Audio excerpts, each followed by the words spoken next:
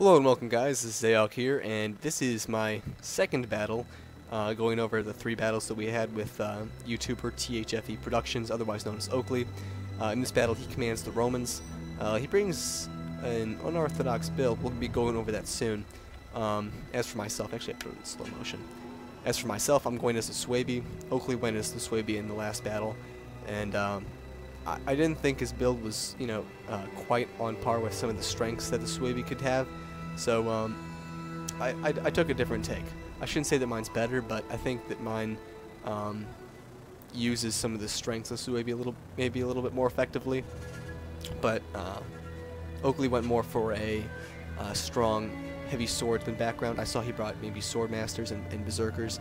I brought wolf warriors and Woden as spears, and I brought the hex bearers. That's the really biggest part of my strategy in this battle. As well as 2 longbow hunters for the morale effect, the flaming shot, and a couple berserkers, and 2 noble riders, and 3 riders of the hunt. So my opponent here, Blackjack, well, I don't know, they're kind of layered.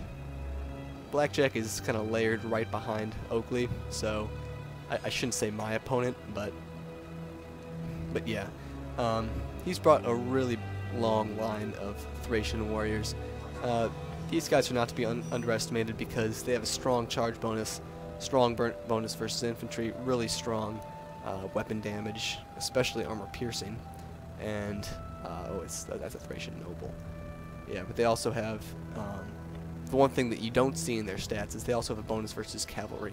So don't expect to get these guys, wiped off the field by a cavalry charge, because they can hold their own and they will win, especially in prolonged melee. So yeah, he's basically just got a long line of Thracian warriors, and let's look. Yeah, a lot of Thracian royal cav, a couple Thracian horsemen on each flank. But let's look at Oakley's build here. The one thing that I thought was unorthodox was definitely the Roman polybolos. It's a medium fixed artillery unit. And that's the one thing that is a really big drawback, because you're basically forced to camp with it, because you can't really move. Obviously, it's a fixed artillery unit. He's brought 2 of them, one on either flank, but they have a huge rate of fire. Just look at the shots per minute. It's almost twice as much as a Scorpion, but in many ways the Scorpion is much more effective. Just because it can actually move and target units. It doesn't have to target units within the range of the radius. Other than that, he brought a couple of Akadi cohort, legionary cohort, general's bodyguard, a couple of war dogs. That's also really unorthodox. We'll see how he uses them in this battle. I forgot. He also brings gladiatrices, which are a female gladiator unit. Here we can see them. Wait, whoa, look at this. That's like a barbarian skin. I guess they could be, a barbarian slave forced into gladiator combat. So if you want to know a little bit about the gladiator units, Oakley might go over it in his video, but they generally have 5 less health than the male units, the male counterparts of the unit, and they have more melee defense but less melee attack. So I guess if you want, a more drawn-out melee engagement, that's the unit for you. That's the unit for you. A couple Syrian archers.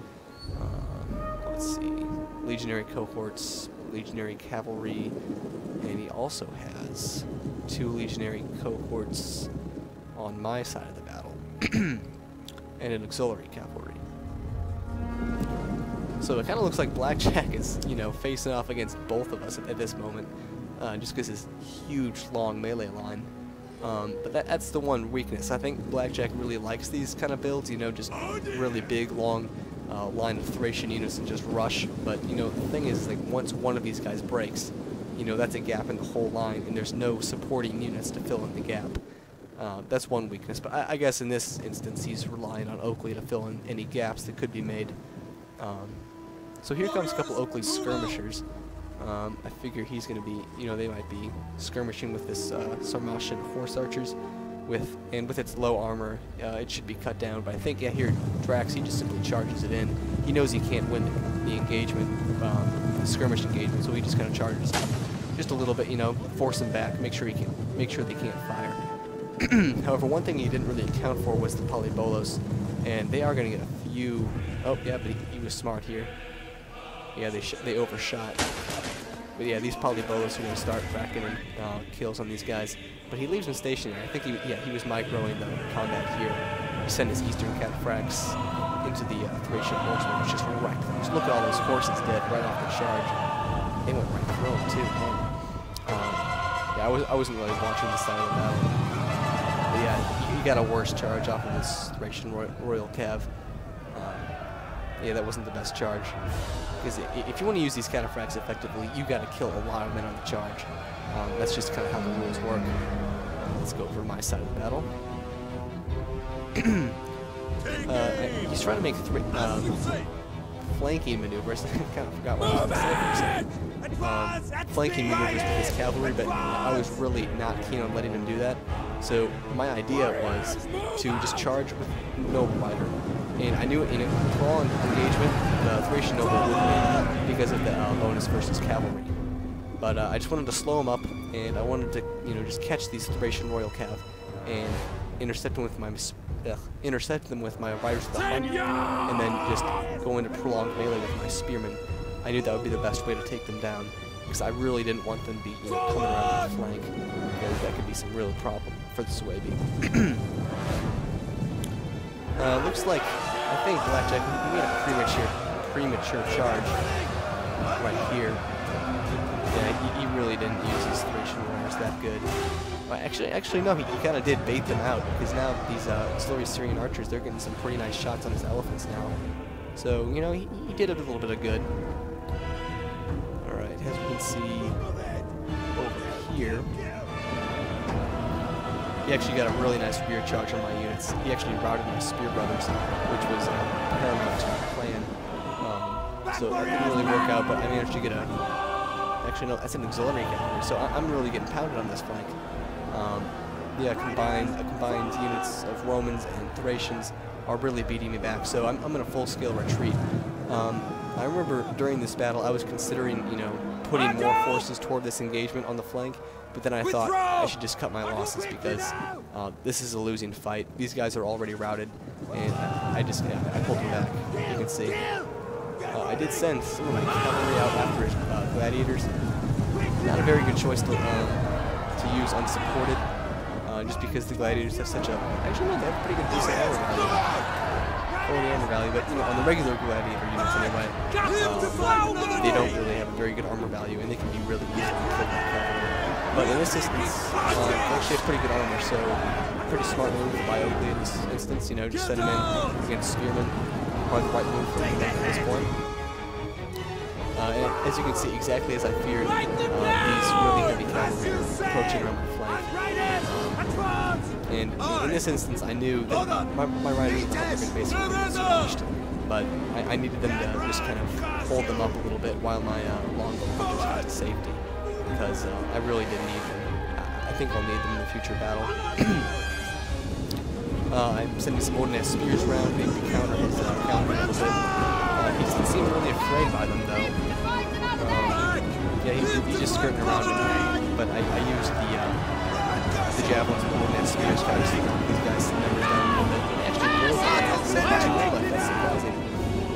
But yeah, I'm using these spears to screen, protect my skirmishers and my berserkers especially, because these royal cavalry just went absolutely flat on berserkers. Over here we see Drax moving up. He has a few Parthian swordsmen in reserve.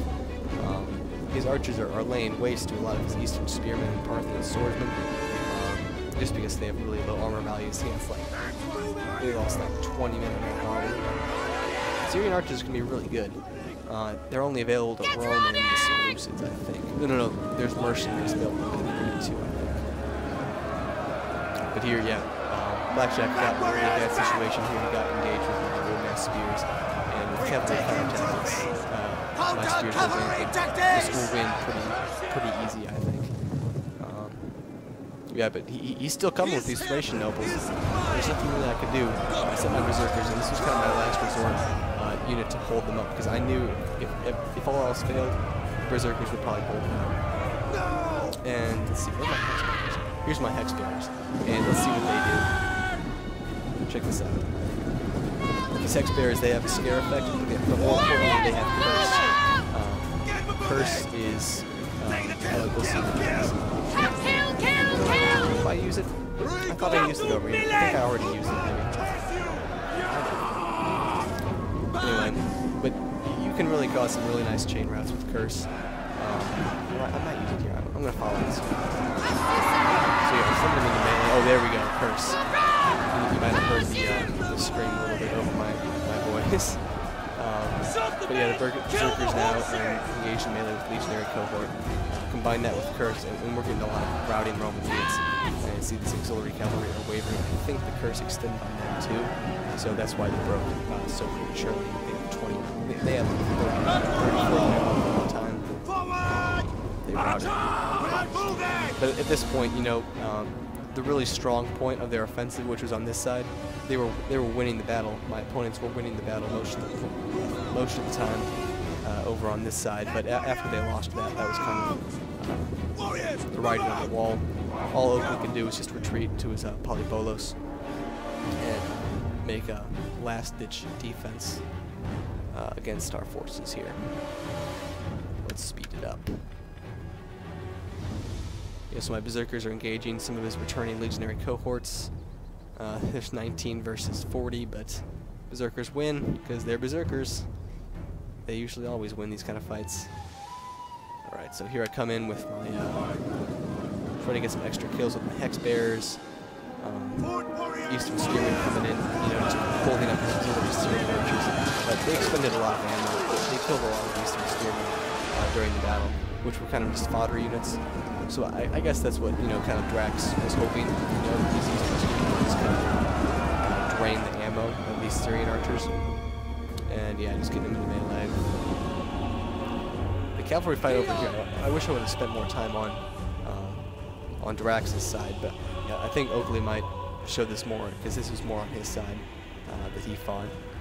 But yeah, we could see some of Drax's cataphracts, you know, victorious cataphracts and noble horse archers coming back from that fight, and some of my units. I have such a small unit. Yeah, I think they really laid the hurt down on my army in this battle. And yeah, the Parthian swordsman. Another weakness of the polybolos. You can't run away. You know, they're just basically stuck here. They can't maneuver. They can't run there. They can't run away without, you know, leaving the polybolos behind. Which, you know, just polybolos handlers without actual polybolos is pretty useless. So this is basically just, you know, mopping up action at this point. Sending in some spear brothers and shooting some longbow hunters in with some flaming arrows just hurts them around, which can be really deadly in late game because they're already hurting berserker scare and army losses. So yeah, Oakley's general was just knocked out by Eastern Cataphract, and berserkers berserk following these routing units. That is the one disadvantage of berserkers, because they can just, like, you know, they just follow one unit the whole time and just follow them on their route. But so if you do engage berserkers, make sure you engage them in the heart of the combat. So if they do break an opposing enemy unit, they will find another one in the vicinity. Sorry, I had a dry voice, a dry mouth when I was commentating. Anyway, this is the second battle. Hope you enjoyed it, and I will upload the third one probably tomorrow.